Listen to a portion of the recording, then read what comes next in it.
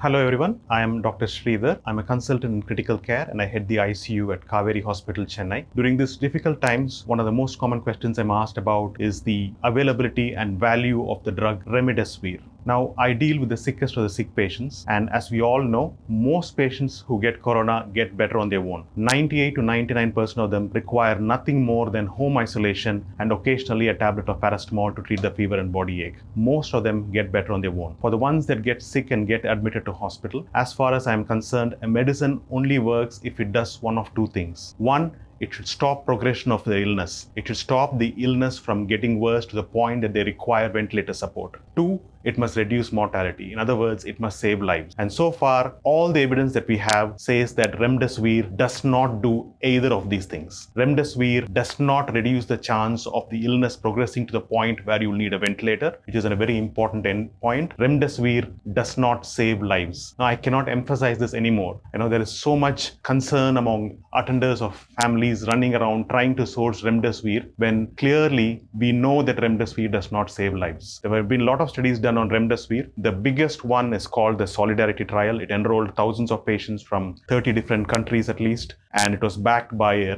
reputed organization, WHO. And the conclusion from this study is this: Remdesivir does not stop the progression of illness. It does not decrease the chance of you ending up in ICU and needing ventilator support. It does not save lives. So please stick to practicing science, which is very clear on the medicines that work. The medicines that work predominantly are steroids and drugs that reduce the clotting in your blood. These drugs are widely available. There is no shortage for these. And these are the ones backed by science. And these are the ones that we should be using in these patients. Remdesivir is overrated and overhyped. Please let us use only the drugs that are proven by science to be effective. If at all there is any benefit in Remdesivir, it may reduce the duration of illness by a couple of days at most, and it may be used in people who are in hospital and who need a little bit of oxygen. Once again, Remdesivir does not work in the sickest of sick patients in ICU. It does not work in people who do not need oxygen. It may be used for slight decrease in duration of illness for people needing a small amount of oxygen, and this is the only group who may benefit from this. Let me emphasize once again, Remdesivir is not life-saving drug. Take care everyone, stay safe.